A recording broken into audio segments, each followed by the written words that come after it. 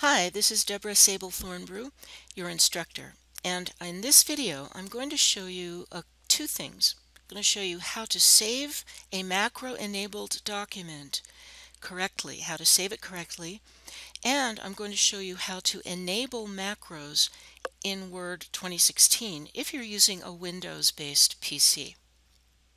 On my screen I have a document, and let's say that I have a macro that I recorded and it's saved as part of this document. So when I save this document, I need to save it as a macro-enabled document.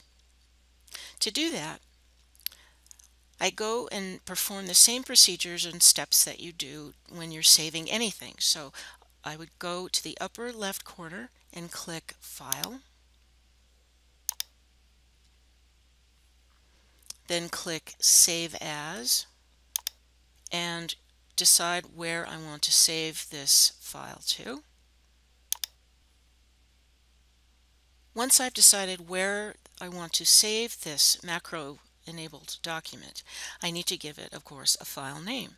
So I'm going to give it the name Macro Report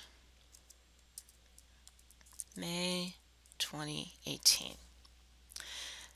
But before I click Save, I need to go here where it says Save as Type and choose something other than Word document. So I'm going to click the drop-down menu for Save as Type, and I'm going to look for in the list the Word macro-enabled document.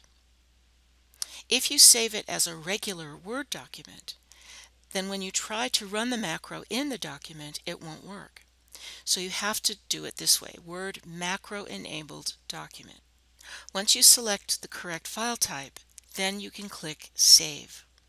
Now, if you receive a document from someone else and you know that there's a macro in it and you are convinced that it's from a safe source, there's nothing to worry about, no viruses or anything like that coming from this source or this person, then what you might have to do is enable the running of macros on your computer. Here's how to do that. In Word, you click the File tab, then in the bottom left corner you click Options.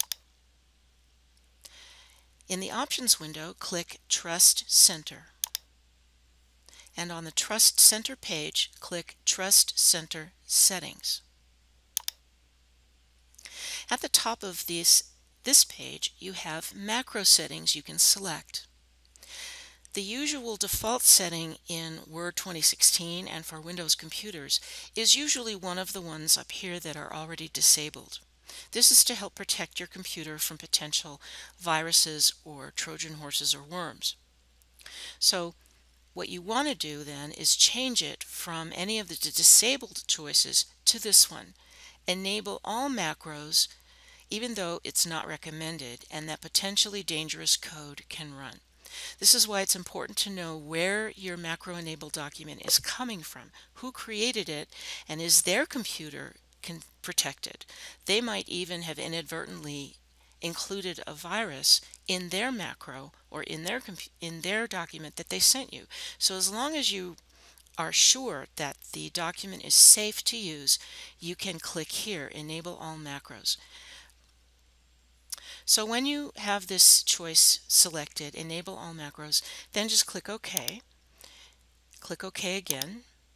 And then when you open their document and try to run their macro, it'll run.